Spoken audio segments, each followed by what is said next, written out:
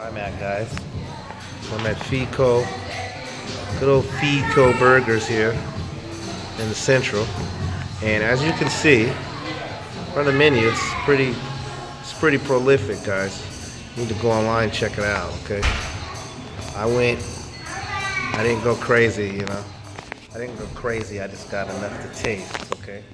So it's been a little minute since I've done a Foodie Call episode, so we're gonna see how the burgers look. They're pretty affordable. They're like 4-ounce patties, so we'll see. I got me a nice refreshing glass of good old Nazi pop, okay? And we're gonna see how good this place is. My friend, they got the full bar. So we got kids menu and a full bar, so you can do it all.